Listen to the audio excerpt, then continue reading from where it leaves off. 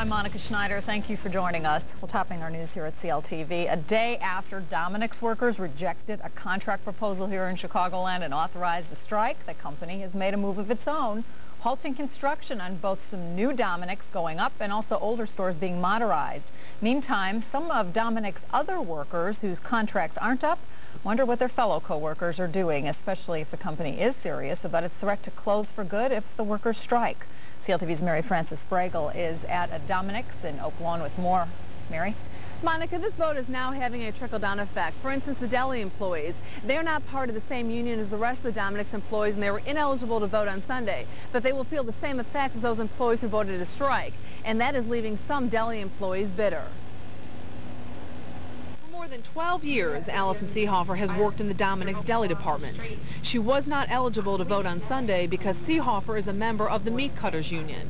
But she will lose her job if Dominick's shuts its doors. The morale is horrible at work.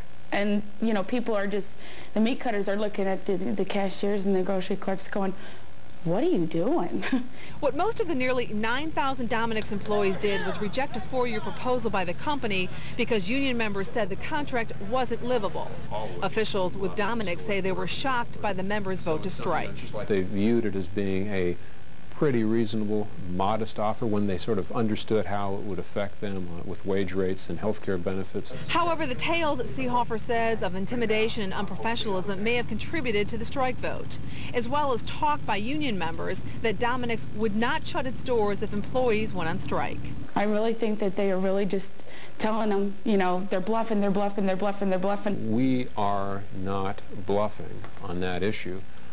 I mean, if we can't get our labor contract here, a restructured labor contract that allows us to operate successfully here, we will have no choice, and it's not a choice that we want to make, but we won't have a choice but to shut down. Union officials issued a statement that said the allegations are untrue and unfounded. The union goes on to say that the vote count was conducted in the exact way it should have been conducted. In the meantime, both sides are expected to go back to the bargaining table to avert a walkout, and that's giving Allison Seehofer and her husband Kurt some hope. I don't think it's going to happen. I pray to God that it just doesn't happen. I pray to God it doesn't happen.